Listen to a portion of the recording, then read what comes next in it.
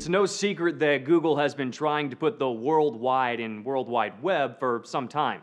Now the tech giant's plans to bring internet access to the billions of people who are still offline is headed to a new territory, outer space. The Wall Street Journal first reported Google is looking to spend $1 to $3 billion or more to launch 180 satellites into orbit around the globe, providing broadband access to the world. The project is reportedly spearheaded by Greg Weiler, founder of satellite startup O3B Networks.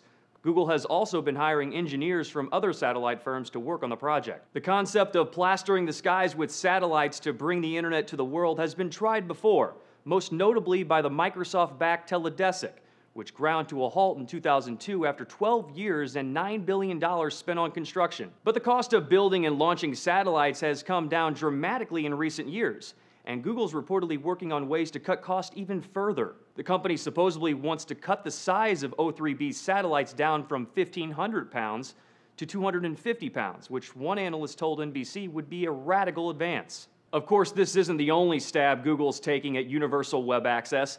Its Project Loon, which aims to provide internet access via a network of balloons, began testing last year. And last month, Google acquired drone maker Titan Aerospace, with plans to eventually supplant balloon coverage with high-altitude solar-powered drones.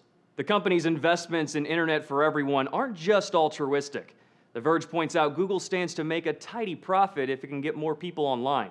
If at least one of the methods, balloon, drone, or satellite, can successfully offer high-speed internet to underserved parts of the world, then Google will also be in a position to offer its products and services to vast new markets. Which is why Google's not alone in the internet space race. Rival tech firm Facebook's Internet.org project has some ambitious plans of its own to contend with, involving satellites, drones, and even lasers. So far, Google has declined to comment specifically on any potential satellite project.